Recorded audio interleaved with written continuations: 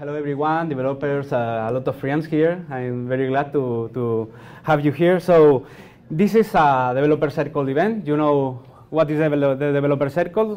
Who know what is a developer circle? Nobody?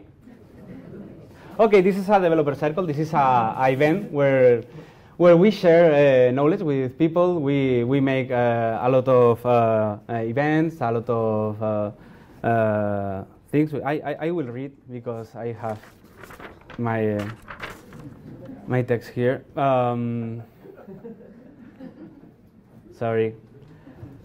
So, as a hub, the developer circles Madrid had the mission to spread the knowledge in our community, enabling access to content, tasks, workshop, and grow the Facebook group, where you must to sign up if you not belong to the community. We share there a lot of content, a lot of articles, and the next events that you can come with us. Today we have a special event. This is an Oculus Roadshow. We are glad to have there 3 engineers from the Oculus Zurich who share with us today priceless tech knowledge to know to use better the tools, and thanks to Elena, Mariana, and Ricardo to come here. Also, I'm pleased to announce the community talk for today by the magician Luca Mefisto, a great Spanish developer. Possibly you know him. He's looking for the innovation and tricks to make the best and complex things. Thank you, Luca, for your time to set up your presentation with no time. Developer Cycles is a non-profit initiative by Facebook that and they help us with the right resources to create these events like this today. And we are pleased to have with us our Facebook regional leads. Thank you for your support, Vicky, and commitment. Who are Vicky? Where are Vicky? Hey, there is Vicky. Thank you so much, Vicky. So before the panels, we have a meet and beers as every event. Today we have not pizzas. Sorry for this. We have a lot of beers and very delicious food. So I hope you enjoy, meet all the people that you didn't meet before. Please. Talk with everyone, share your knowledge, the things that you are doing in the rest of the week when you are not in the events.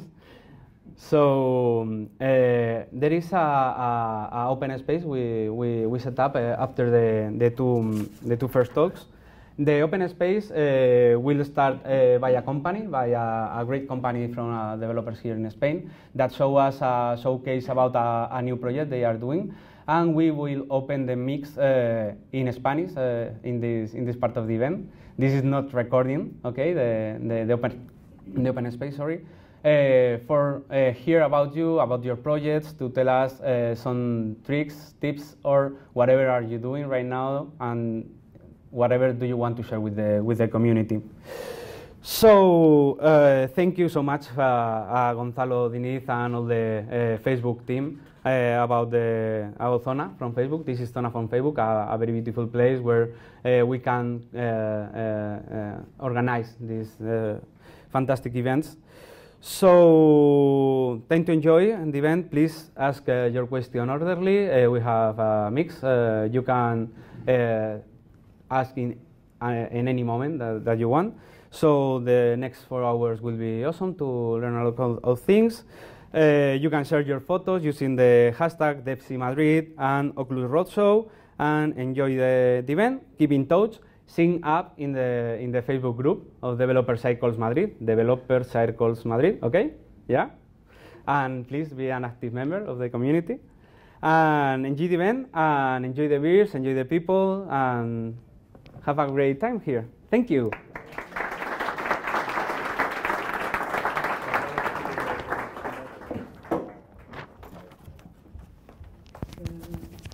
Espera, Luca, que te toca el micro. Donde te sea cómodo.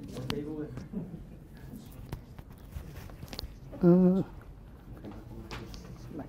cuidado con el cable, no te enganches, ¿vale? O sea, este micro funciona, ¿no? ¿Lo oyes? ¿Lo oye todo el mundo? No. ¿No? Con el nuestro no. Tienes que Oh, usar doble micro. Sí. Espera, creo que podemos ponerte eso. No, con este estoy bien. Con este estoy bien, con este estoy bien. ¿Sí? ¿Lo has encendido? Sí. Vale. Vale, pues hola. Mi nombre es Luca Mefisto. Soy un poco nuevo en Madrid, así que todavía quiero ir... Oh, yes, sorry. Oh, yeah, hi. Sorry, people from the internet. My name is Luca Mefisto. I'm new in Madrid, so I'm hoping to meet you all eventually. Yeah, and today I wanted to talk to you about how I create procedural terrain that runs on mobile VR. So this is going to be a bit of a technical talk. It's going to run for an hour starting now. So yeah, get ready. I hope it's going to be fun for anyone, but I think it's going to be useful.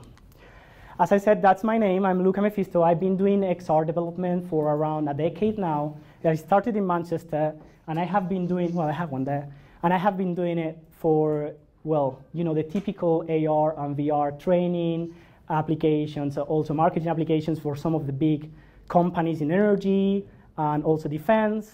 Then decided to start my own company in Manchester and also co-organize the meetup of VR developers there. We have around 1,500 members, and I've been doing now things like inside and outside maps integrated, some sailing simulators, a couple of games that were on Oculus Go launch. And I have also done some stuff for museums and for some bigger IPs that some of them are under NDA, as you can imagine. But yeah, that's me. And I, like many of you, the thing I like to do the most is just play and just try new ideas and just see where they take me.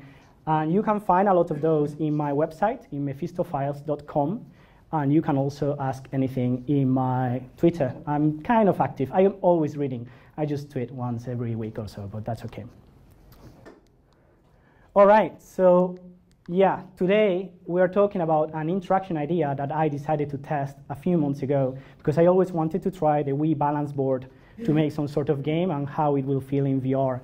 So I took one board connected to a PC, and with the Oculus Rift, I did a quick 5 days prototype, sliding down a mountain. I'm actually going to press play on this. So yeah, the game, I hope it doesn't have any volume. This is some guy from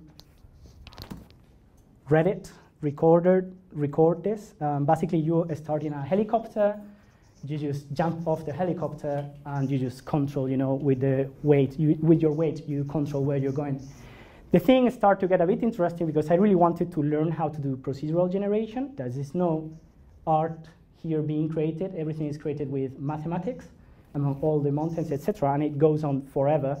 And eventually, it gets a bit trickier, and you will get to a point, if this loads, well, where you will start to reach some forest. You could even have like 10,000 trees in a forest, and an avalanche will start chasing you, as you can see now. I think he looks to the left. So the idea is you just slide down really fast, try to not hit any tree, and try to not get caught by the avalanche. It was just an idea to really learn how to do. There we go. How do I pull this again? Oh. It all, no, yeah, Google, the enemy, I guess. We're going to stick with this now. So yeah, it was just a quick 5 days experiment because I just wanted to see how it feels. And that's usually what I do. But this time I took it to VR Manchester. I have over 20 VR developers playing with it. Some big people from Sony and PlayStation VR try it.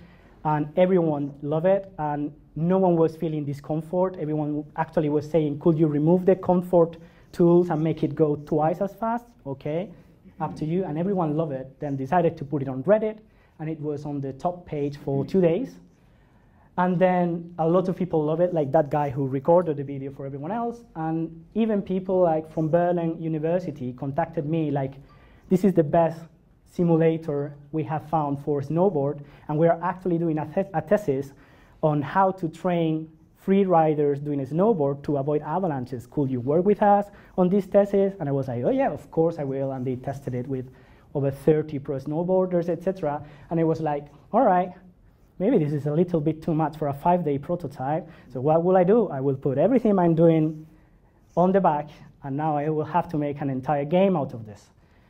But that was not possible because, no one has a Wii balance board at home. Just the 200 people from Reddit who try it, they do have it, but 200 sales is not really good. I also believe that VR is going to be mobile for a long time, and if I want to release something, I want it to be on mobile because you can reach much more people.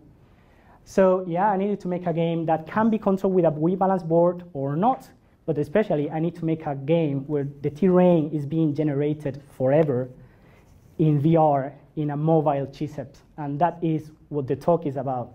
How there is a terrain generating at 72 frames per second on Oculus Go. So presenting my upcoming game that I don't know when it's coming out because really this talk is happening now but it's not near finished. It's going to be called Solar Storm, and instead of going down snowy mountains, you are maybe going down Neptune or Venus and while being chased by an avalanche but also maybe a thunderstorm. Because when you make a video game, you always have to turn it up a notch because there's too many people doing the ski games, So this is what I'm doing now in my free time when I get some client time off. So before we start, a few notes. This is a work in progress. I was told I will do this 5 days ago. This is not even close to be finished, and there's no art in it. There's no art. I haven't even designed the worlds or anything. It's just a few textures I grabbed from the internet. Whatever the noise was generating on the terrain, I just wanted to make sure that I can render 4 kilometers of terrain and 6,000 trees on a mobile chipset before I hire an artist, obviously. I'm not going to cover the basics of optimizing in VR because I think that has been covered in so many talks already. What I'm going to talk about is my cheap indie dev solutions to apply these basics. So you can, I'm going to show you what I do, not maybe applying the lessons that I've learned from these videos about the basics. So just a quick recap on that. Mobile VR is really hard because you have to keep 72 frames per second always. That means if loading this mess is taking me 10 milliseconds, now I have 6 milliseconds, well, less than 6 milliseconds to finish the frame. So you can never break this rule, or you just, well, everyone will feel bad, but also you won't be able to release it on the store. So it has to be fast constantly. There's a lot of things you cannot do. Usually you will have, this is not hard limit, but usually you have 150,000 triangles and 50 draw calls in the scene at any time. That for a PC game that's usually really low. Usually you will have thousands of draw calls and millions of polygons. So that's pretty low. And then you have a problem with basically anything. Anything you can think about doesn't run well on mobile VR if you are just doing that. So you cannot have very good PVR, Unity terrain is a problem, post-processing is a problem, overdraw is a problem, etc. So how can you render Neptune or Venus or something infinite that keeps people wanting to keep going for an hour, discovering new things, but that doesn't look like shit. So that's the point. So I'm also not going to talk about noise generation a lot, but so you know, I'm using Perlin noise to generate the noise. Perlin noise is a special type of noise where basically, in this case, you give it X, Y coordinates, and it will give you a gradient that feels a bit like a mountain. It goes up and down, it just doesn't go crazy. You have a very interesting talk from Son Murray. He's the developer of No Man's Sky, where they use Perlin noise and other types of noise a lot. So if you want to learn more, you have that. And also Inigo Quilez, who I believe now works at Oculus actually. He has a lot of work done in different type of noises. So that looks, and actually this talk is referenced on Son Murray's talk as well. It's really good. For what we care right now, in Unity, you just have to put math.perlin noise and you get a noise. You can change the scale, but that's it. That's what I'm doing. You can use way faster systems, but I will integrate that later because as you will see, I'm not worried about the performance of the noise yet. The clever thing is what you can do with the noise. This image here on the background is by Inigo, and it's actually created with just one signal of noise with different octaves. There's no art going on here. This is just pure maths. So this is not where we're going to get on mobile, but this is where we want to try to get. So how do I work with this? Usually, I will create, you have your noise, you have your type of noise. You feed it some parameters to, you can multiply it, you can divide it, you can clamp it. Say you want to make a mountain, but you clamp it at a height, so you have some kind of plateau. You create your different type of noises, like separated objects, and you start to merge them together. Maybe this one is multiplying this one, and now the mountains are being cut by rivers. Maybe this one is adding some kind of small lumps. Maybe this one is adding some kind of dunes. You add all together, and you get a noise texture. And this is going to be, in my game, a tile of 350 by 350 meters, divided in separation of 10 meters. So that's 1,200 vertices, what you will have here of information with the height of each one. When you work with Unity, I really recommend that you use scriptable objects, because it will allow you to say, this is my object for dunes, add it to the world, and suddenly you have your dunes. This is my scriptable object for mountains. You just drag and drop, and you have your mountains happening in the world. But how do you turn this into a mess? And this is where things get a bit more problematic, because when you do this tutorial on the internet, they will choose a mess for every single vertex. They will go to the noise, check the values, and say, oh, white is 1,000 meters up. Black is 0 meters up. They just go to each single vertex and move it up, depending on how white this is. You should not do that on mobile. What you need to do is decouple the data of the noise from the generation of the mess, because generating the data, calling pairing noise is expensive as hell. It's super expensive. I mean, not super expensive, but just calculating the 1,200 points here takes 15 milliseconds. That's your whole frame gone for one tile, and you have maybe to render 50 tiles. If you are doing it at the same time as you are creating your mess, you are screwing up. So what you need to do, and now is where we start to get technical here, is this is the tile, okay? Forget about these two for a moment. This is my tile.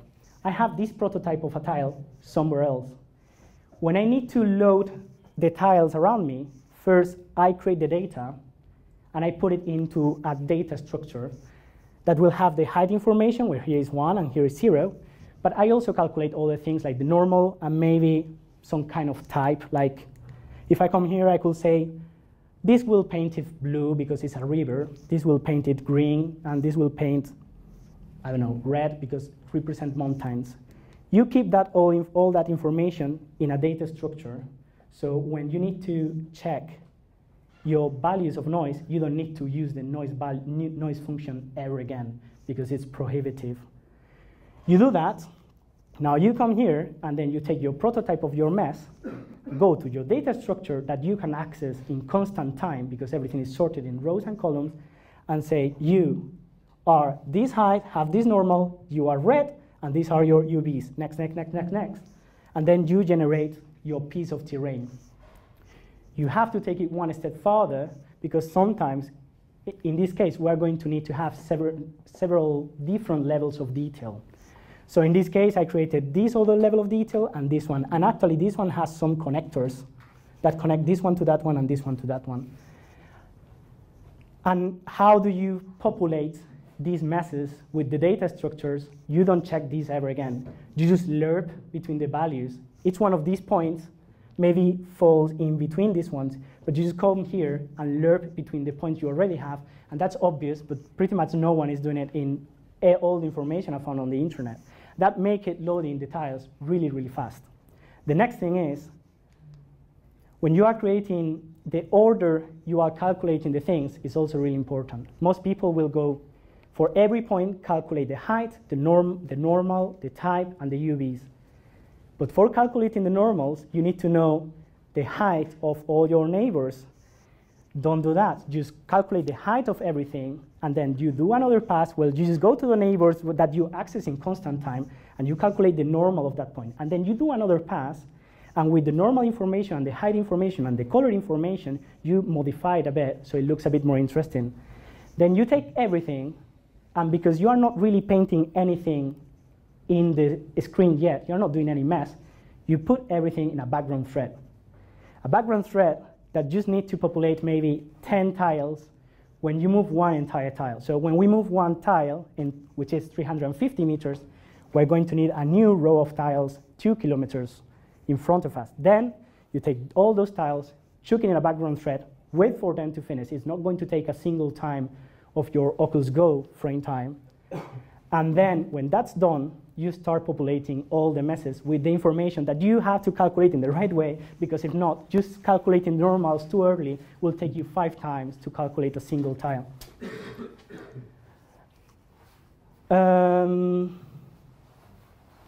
Yeah, so another thing, when you're populating the messes, you also want to spread this load. You don't want to load all the messes all the time, and you, for every single tile, and when I say tile now, I mean the representation of a tile, you don't need to load the 3 level of details.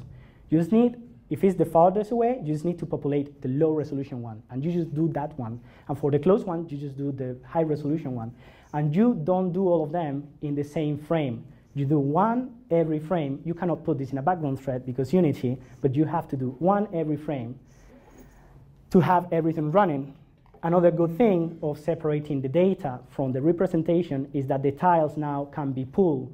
And because they are going to be an object, you can take them, and if your snowboarder is here and you're moving in this direction, obviously, when this tile is not used anymore, you just remove it, change the data structure inside, and chuck it inside and chuck it in front again. This way, maximum, you have, I don't know, 40 tiles of terrain that are recycling themselves with a background thread all the time. There's a small caveat, which is draw calls. Every single tile has its own mess, very different than the rest, and they are not static because they are moving forward. So you cannot use instance systems on Unity because different messes require different draw calls. You cannot use static batching because static batching needs the tile to be static, and they are moving forward constantly. So you can use dynamic batching if you want it to batch. Again, this is a work in progress. No one gets scared. It will look so much better at the end. But so this is high resolution tiles. There are 1,200 vertices in these ones. These are low resolution ones. They are a little bit less than 300 vertices on this one. And the low resolution ones have 150. This represents like 1 kilometer of terrain, okay? So you are going to be tiny inside of this. The size is not a random size because Unity uses dynamic batching for messes that are under 300 vertices. So if this is at 301 vertices, it's not going to batch. But doing it, it's going to batch automatically, and you don't have to do anything. So that's indie dev solutions, you know? I don't have to do anything, it's quick, but you just have to be careful with the resolution of your terrain. And maybe this one, I could split it in another 9 smaller but high resolution ones, so they will batch. The solution is, in the end, usually you will be here watching on the front seat, I guess, but you are from 150 draw calls, you are down to 50. And when you are in first-person view, you will be down to 20. And if I do the trick to also split this one, I will be down to 15 for the terrain, which is the main thing in my game. And I have like 35 draw calls for everything else, which is pretty good. OK, so far so good. The next thing is, how do I paint the terrain and make it look like a terrain? The obvious solution always is, well, the mountains will, when I say this is a mountain, I will paint red on the vertex. Vertex information always. If not, it's going to be blue. If it's a forest, it's going to be green. You could do that, and then you have your textures and say, if it's red, put the rock texture is like a splat map, and it's going to look like, not really interesting. So we really want to make something that looks a bit more alive. So in your background thread that is calculating the data, so this is not taking time from you because you calculate using the normals, for example, you maybe take the reds, and if the normal is flat, you make it blue. And you do this in the background thread into your data structure, because many people will do that in the shader, and that's just a dot product that you have to do every frame. But if you put it in the background thread, you just calculated one. You put it on the vertex information, and now suddenly you start to have a bit more interesting stuff where the snow can come on top of the things and start to look a bit more interesting. And for no price at all. The shader is the same. It's the most basic unlit shader ever. Everything has to be in the data. Now you want the textures to blend, and this is a typical terrain thing where grass and rocks start to meet. You want to start blend them. And it looks really nice, but usually it always requires that for every single fragment, you have to read, in this case, 2 textures, sometimes with a high texture. Sometimes if your terrain has 7 textures, you have to read 7 textures in every fragment. And that is prohibitive. Usually reading 3 textures is all right. Suddenly you read 4 or 5, and out of nowhere, your speed just goes down to the floor. So what I wanted for my system is I want to have 7 textures of terrain, but I just want to read 1 texture in every fragment. The first solution is how do I pick the texture?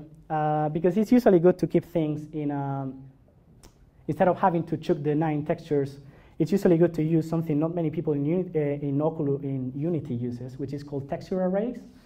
It's a texture that submits entirely into memory, and then you can give it an index, say, I want the texture, read this texture array, give me the 1, or give me the 2, or give me the 3rd texture. It costs 1 texture read to do, and it does tile very well, because if you put your maps in an atlas, like it's usually recommended in all these talks about how to optimize, but if you are doing a splat mapping and you need these textures to tile, and it's an atlas that is subdivided in a square, and you start tiling on this grass, suddenly you come back here and you usually have a horrible seam. If you use this, you get it instantly working. Unity is not very good supporting it, but I did write a small wizard to create your own, but really, it's as simple as that. Oh yeah, and your texture array will look like that. It's, again, 3 textures I just sourced on the internet. So now we can read just 1 single texture depending on the color, and the result is, it's not great. There's no blending going on here. Obviously, you have the rocks and you have the snow, and there's no blending going in between. And it looks a bit dull. So can we make some blending without reading more than 1 texture? Yes, we can. There is a solution that actually Oculus have a really nice write-up, which is about dithering, which is, on Monkey Island, on all these games where they just have two types of blue, and they make any type of blue by putting a light one and a dark one, a light one and a dark one, and they create some gradients. You can do the same here. And what I did is I read this, it was really interesting. I took a noise function. This is a typical shader noise function that if you do shaders, you have to read it thousands of times. I don't know where these numbers come from, but they come from a really important man or something, because I think they even have a name. Usually here you will have a sign, or here. You can swap that with a frac, because it's so much faster in the GPU, and for these things, you really don't care. It's going to look pretty much the same. You swap that, and now you get some noise, and you apply it to do the blending, and when you are not sure about what texture to pick, you run this and say, okay, give me sometimes more of one or more of the other. And now you can control this granularity, and you start getting, this is a really close-up thing, you start getting this dithering that is a snowboarding game. You are going down fast. No one is going to stop, look at this. But this is quite obvious. This is not so obvious. Now people will think this is blending. You can even get a bit creative, because this is going on space. And if you want, you can just increase the levels to something ridiculous and start having shapes like this on the blending. And again, it's just the price of this and 1 texture read in your whole shader. There's nothing going on there. Next is, okay, now we can blend, we can read the textures. How can we choose what text terrain, what UV on the texture to choose, what coordinate of the texture, so they feel like they go on forever and they scroll forever, etc. This is a very common solution to terrains, which is called triplanar mapping. Basically, because we don't have an artist saying how the texture unwrap on the terrain, you need to automate it. Triplanar mapping is the go-to solution, where basically you take the same texture, in this case it's like rock texture, you project it in X, Z, and Y, and you blend it together. There's a problem. I just went through a lot of effort, so I won't have to blend anything and read 3 textures in every fragment. So this is not good if you want to have very fast terrain running on mobile. Could you bake the information of the triplanar mapping into the data? Kind of, yes. And these guys there did this solution to map. This is automatically mapped with that function. You can do it. I use it with this. This is information baked directly into the data, so the shader has to do nothing. But where it joins different angles, you see this smooth thing. There's no distortion in the texture here and there. It looks the same. So your walls are not going to look super stretched or anything. But all these connections, they look horrible. It does work great if you have something like hard surface items like, you know, a car, a tank, whatever. But on terrain, it doesn't work. So the lazy solution, and this is not the final solution, is you use project from the top, the texture, and just grab it on the terrain. When you look at it from the top, there's no distortion in the texture anywhere. When you look at it from the side, obviously everything that is on the flat plane looks amazing. Everything that is vertical looks terrible. This is cheap as hell because it's just pretty much the XZ world position and that's it. But it looks horrible and it will have a lot of stretching here. Not a good solution again. What could you do? So this is another, I thought, okay, maybe the problem is, you know, when I'm going from this point in X to this one which is flat, I'm moving 1 meter, and this one 1 meter, and this one 1 meter, but suddenly I have a mountain which is here, and I should be doing 20 meters of texture here, and I'm just doing 1 meter because in XZ is 1 meter. What about if I just store the distance to the neighbors in the UVs to do the unwrapping? Looks good on paper. You don't have any distortion here. You don't have any, you have a bit of distortion, but it's a terrain, so if it's a bit moving, it's okay. You don't have distortion there. It looks amazing. Now, what happens if I have this massive straight line where the texture is moving, I don't know, 100 meters from vertex A to vertex N, and on the side I have a mountain where the texture needs to move 500 meters, and then they meet. Well, this is down the terrain 1 kilometer, everything makes zero sense, and everything starts to distort a lot. So this is a solution to that, which is, if the problem of this one is that the noise is getting, here works, but it's getting out of control really quick. Can I control that noise? Because I want that. This looks good. It looks decent. I mean, these problems are not big problems on a terrain that has supposed to look not always the same. But that's massive. Can I control the error? And yes, you can. If for every single tile of terrain, you say, the texture here starts at 0, and here ends at 1, period. Here starts at 0, here ends at 1, and this texture here starts at 0 and ends at 1. That's so far so good. It's just like putting the texture. But the UVs of the UVs on the vertex, instead of being the distance to the neighbors, are going to be the proportional distance to the neighbors. So you just sum the distance of all these vertices, which is going to be, I don't know, 300, and say, okay, between you and you, what it is? 1 divided by 300, that's your UV. And for the next one, and for the next one, you give the proportional distance, so you make sure that in the end they all end in the same spot. But the errors will start to spread themselves around the tiles. And really, yeah, you will have some little things sometimes, but it just looks good. It looks good, and you have to do nothing in your shader again, but just applying this kind of technique. Your terrain has to have some properties on how the noise is distributed, depending on the size of the tile, but it does work really well. It's as easy as possible, although it took me like 3 weeks to figure out. Okay, now we have that. Next thing is lighting. If I'm in a space, I mean, if I'm Mercury, I want to have the sun, I want to have shadows. I need light to give some shadows, to give some variety to the terrain.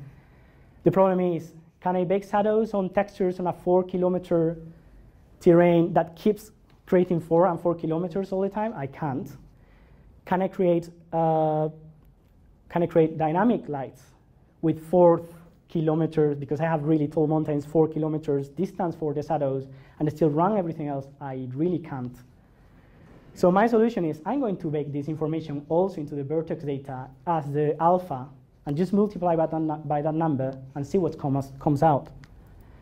So yeah, this happy character here is the sun. This is one slice of my terrain in X, okay? This is, all of these points have X0, and this is set, and we are going in this direction. This is a trick.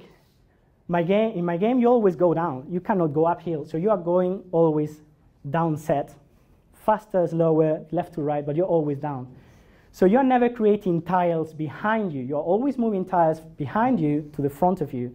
So if I put the sun here, all the mountains I create are going to cast shadows into the new tiles, but never the other way around. So if I create a crazy data structure that for every slice stores the position of the highest peak, now I'm generating in this direction, all right? So now for this point here, I will say, are you in shadows or are you are you bright or are you dark? I say, okay, the vector from here to here, cross product with this one is pointing this way. You are dark, dark, dark, dark, dark, dark, dark. And now here, I will say, this vector is over this beam, so you become the new peak, and now I can tell if something is in the shadows or not. You can do that, and the result is horrible. It doesn't look great. And this is the whole point why we use textures, you know? So they give us more resolution than just vertices. So you can really tell here where there is a vertex. And it doesn't look high resolution. I mean, it doesn't look nice, but there's something going on here. And I really wanted to go down this route, and I figured out I don't want to read a texture for this, and I cannot even afford to generate it, but I really want these shadows. So what about if we store, instead of if you are in darkness, I will store how much in darkness are you? What is the distance? Not if you are in darkness, but what is the distance from this point to this beam? Here's -10, here is -2, here is +2. If I do that, and if you imagine this is a terrain quad, and this is coming down here, and this is the light value, now, before, I could see that obviously there's a vertex here in dark, there's a vertex here that will be bright. But now, if I use this other way of calculating it and saturate the value in the fragment shader, now you can start doing things like this, and you don't know, this is just vertex information, but you don't know anymore where the vertex is. Yes, it has some small artifacts. But now, where it was that, you can start doing things like this that looks way more sharp, and you cannot tell. The resolution of the terrain is this horrible thing, and now it looks so much better. And then you improve it a bit with some values so it doesn't look obviously pitch black. And you will start something like this. For just in the shader, you are just multiplying by the alpha of the color on the vertex. That's it, and saturating. So this is a very powerful technique if you are rendering terrains, and it's cheap to do in the shader. There's nothing in the shader going on. But this is a nice extra as well, because when I was here, I was saying, hey, if this point is bright, when we are in the bright side, I was saying, if this point is in the bright side, move the highest peak here. But what about I wait a bit, and I say, no, actually, store that this is a +2 bright. Now, you can start getting some highlights on the brightness where this is unlit, there's no light being used here. You can start seeing some highlights on the brightness coming into these slopes that are being cast directly into the light. So we had this, then we play a bit with the normals in everything in our background thread, nothing in the shader, and we got this. And now we can get to this with, again, 0 processing power being used on runtime. Oh, we're doing good. Everything okay, right? It's not too bad. I could do some extra stuff. I'm not going to go deep into this, but a friend of mine, Mark, hi Mark, I hope you see this. He's in the camera. I know some people watch behind, but he is using some kind of mostly eye adaptation, as he said. Well, you can make the whole scene look darker or clearer as your eyes adapt. I could just do this because, when the player is here, it's just a constant call to my data structure to know if the player is in a dark area. And I could make the contrast higher. And then if I come to a bright area, I could make the contrast smaller, smoother. And you could get that for free as well, just with this way. Next thing is fog. Fog is really important when you are generating terrain that is constantly being generated, because it will hide all your trees being created, it will hide all your tiles being destroyed, it will give a feeling that it really never ends, instead of just seeing the end of the world. Unity fog looks incredibly dull, and many people will try to use volumetric fog. That looks amazing, but again, we are on mobile, and what you're seeing now is just like 20% of what will be in the end game, because when I have an artist, I will have to add more draw calls. This is just the base, and the less things I add now, the most post-processing I save, the better. So you could use that, Unity fog, but because we have the information of what was really, really bright into our vertex shader, we can create, I know it has some artifacts, but you can just move it on the fog coordinates, and without having to do any kind of volumetric fog, now you start getting all these highlights, and it's some kind of fake volumetric, fake bloom kind of effect, which is just doing this with the alpha of the color of the vertex, because you calculated that that was supposed to be very, very bright. So that's really cheap, and it already looks better than this. But you could, again, take it one step further, and you could, I'm going to store the height of the mountains before the slope. Okay, so you have the slope, and this mountain here is at 3,000. This mountain here maybe is at minus 1,000. If I store some height data before applying that slope, I will know how big is a mountain, like in this space, let's say. And if you do that, you can multiply by another new fog that I can create, and I will give it the shape of, this is watching the terrain from far above. The player will be here, hidden in this direction. The sun is here. It will be behind you. And I'm going to cast a fog that just looks like a triangle. This is just 2 multiplications and a sum. And what you can do now is you can multiply that by the peaks.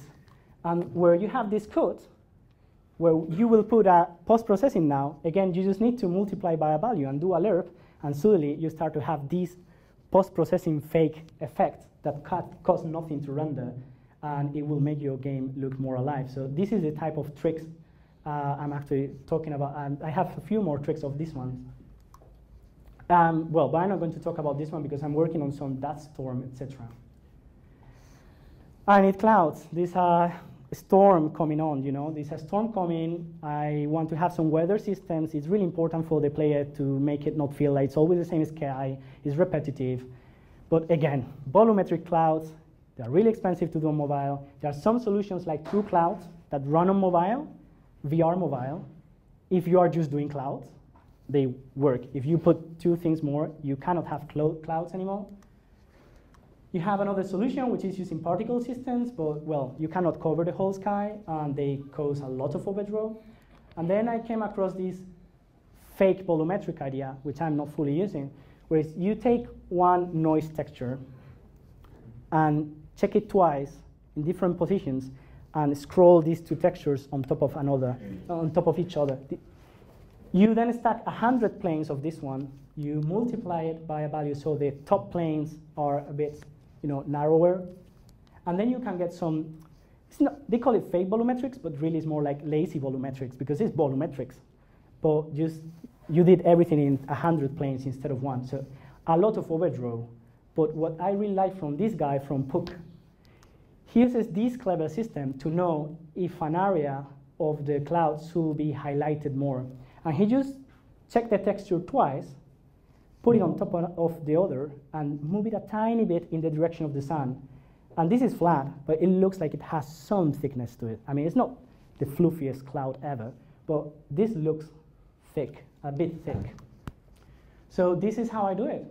He is doing it, calculating it in every fragment. He has to check what is the distance, what is the direction of the sun, convert the thing to tangent space, add it, move it, do the things. But you know what? I know where the sun is. The sun is always behind me. So I don't need to do any calculation like that. I just need to take the typical cloud texture that you will get out from Photoshop, and copy it twice, but on the G channel, I just move it a tiny little bit to down, like 5 pixels down. Okay? This is the typical, this is not being used yet, well, just for creating the noise. This is the typical 2 scrolling noise textures moving, and it will look entirely flat. I mean, not entirely flat, but the only thing giving you volume is that this looks darker. But this is going to be just 2 triangles, massive triangles in the sky. But now, if you use G here, which is the same texture read, you don't have to read textures anymore. It's just one texture, well, 2 texture reads for the whole shader. You already know if the sun is here, you can paint this a bit white and this and the bottom not so much. So it looks more like these places are brighter. Now you know where is the direction of the cloud, and you can give it some volume. And well, and because it's just a quad, it's really easy to do effects like covering the entire sky, etc. And the effect, yeah, it's not the best fog, the best clouds you can do, but they have some thickness. They have some thickness to it, and they look really well, really good on mobile. It costs nothing. It's just, again, one texture read, and almost no overdraw, really, because it's overdraw against the sky where there is nothing. I wonder if I could add more thickness. This is the G channel coming into play. But if I add more displacement, maybe on the blue and alpha channels, maybe you can even do it 4 times as thick as that. I don't have the time, but I will try to do that. 2 more to go. Yeah. The next is going to be a quick one, is obstacles. The way I render obstacles, I use them kind of similar way with scriptable objects. So I will have 1 tree. I won't do trees in the final game because they are problematic, but I will have 1 rock, 1 tree in a scriptable object with the noise dispersion of them. So I will use the same function for that. I will use level of details, like the good old level of detail. And then, do you want to use dynamic batching, or do you want to use instancing, which is so much more powerful? Because all the rocks are the same rock, but sometimes, you know, rotated and moved, so it looks like another rock. You could use just instancing in Unity. The problem is many people will say that you cannot use instancing and dynamic batching that we were using for the terrain LODs, but really you can. It's so freaking difficult to find information about shaders, but it's just a tag that you just put disable batching true or false, and now you can enable dynamic batching and your GPU instancing and start to render all your trees. A couple of caveats on how to do it. If you are slowly coming down and see a forest of 6,000 trees that you never have shown to the GPU ever before, you are going to halt for a good 2-3 seconds. So I'm just cheesy about it. Again, game developer, indie developer ideas. At the very beginning, I show you every single tree that you will see ever again in the game. Obviously, there's going to be a helicopter here. You are not really going to see it, but I'm going to render it to the camera like, hey, watch all these trees. So when I show you the tree again, don't load it into memory because you already have it. I'm sure there's a nicer way of doing this, but this is good enough. Then you create a pool that's the same old. Well, on the initialization, maybe you want to already start changing scales and rotations, so later you just need to move them, not also give a random rotation and a random scale. All you can save in the initialization, that's good. And then you just create your good old pool, but making sure that you don't put, if I create this new tile, I don't want to put all the trees at once. Maybe 10 per frame, 20 per frame. You can use a stopwatch to kind of know how much time left you have in your frame. So maybe you know, maybe I can put 100 trees, or maybe I can just put 10 in this frame, so I won't stop. That's for trees. And the final thing is physics, which is really quick, so don't worry. So physics are a massive problem, of course. This was really the problem I was having when I run it on the Oculus Rift. For the Oculus Rift, 2,000 raw calls was not a problem. Hundreds of texture reads were not a problem. Millions of polygons were not a problem. But 6,000 trees with their rigidbody, with their collider, or without a rigidbody but a collider that I need to keep moving, it was killing my CPU constantly. It's not just the obstacles, it's also the terrain, it's also how I simulate the board. So I'm going to explain how I solve each one of them. The first one is so obvious, it took me ages to figure out. Not all trees need a collider. You just need to put a collider in the tree you are going to hit. So if every single obstacle, I store it in another data structure that is like a dictionary of positions, I can access that in constant time. And when I am in this tile, I can say, hey, what are my 9 nearest obstacles? These 9. And I have a separate game object, separate 9 game objects that are the 3 colliders separated from the mesh, and say, okay, put the colliders in each one of them. And that's all going on. This is the same 9 colliders moving themselves forward, and you really are going to hit. You can hit every single tree and fill it, but it's all smoke and mirrors. You can even go a bit crazier because you could add sound, you could add to every tree, etc. But in the end, it's just 9 instances of a collider. The terrain was kind of the same idea, but taken to the next level. So you have a piece of terrain, and the typical idea you will find around is I'm going to put a mesh collider on that. This is not a convex mesh collider. This is not a convex mesh. So calculating where you are interjecting this mesh is really complex for the CPU to do. And it's not going to work great in the edges. So I had this, at the beginning I was doing this, and I was falling through the edges every 10 minutes or so. Something will fail and you will fall through. So you can use some crazy others. I could implement my own physics system. I did try. It was like, it will take me the whole time I have for developing this game, so never start doing your own physics system. You have other systems like bullet physics that are quite powerful for this as well. I did investigate that, but in the end, I figured out like the cheapest, faster solution for me is like, I don't need the whole mesh collider for everything. By the way, just inflating the mesh collider for a tile, it's 10 milliseconds. So you don't have time for that either. I just need a few triangles. They are convex. They're really cheap. It's constant time to guess where you are intersecting with them. So I just need to put a few triangles here on the next square, on this square, and this square. There are 16 triangles is everything I have for terrain collision. Maybe some of you are wondering why there are 2 square triangles in this terrain triangle, but that's because this looks like it's going to be a square triangle, and it is not. It took me also 1 week to figure out why my triangle was not fitting if I change the scale to that. But thankfully, with 2 square triangles, you can make any triangle in the world. So you have just 16 triangles that are moving every 10. If this is 10 meters, you just need to move half of the triangles when you move 10 meters. You don't need, same as this, you don't need to move them all the time. You just need to move them when you move far away enough, which is around 5 to 10 meters. And you don't need to move all of them. So here, if I move from here to here, and I have this 4, 4, 4, 4, I can leave this 4 and this 4. I just need to move these 8 triangles to this place here. So you're just moving 8 triangles every 10 meters. And it cannot get cheaper than that. And the last solution, and by the way, I never fall through the edges or anything. It just works. And the last solution is I was trying to get very crazy with the board simulation system. And in the end, I discovered that pretty much all games that have this, it's just a ball going down. It's just a ball rolling down the slope where you apply forces to the left, forces to the right. And if you go back to the perpendicular to the slope, you just increase the drag. That's it. It just works. I use some scriptable objects again. You will have one problem, though, which is the resolution of the terrain, again, is 10 meters kind of squares. And with really sharp edges, although in the normals, it doesn't look like that. So you're going to start getting very bouncy rides, where it's bouncing like it's on stairs. You just can make another bigger sphere that is not interacting. It's just like a force field that moves the board up. So it feels more like a smooth ride. And that's it, really. It's just, oh, I'm going back.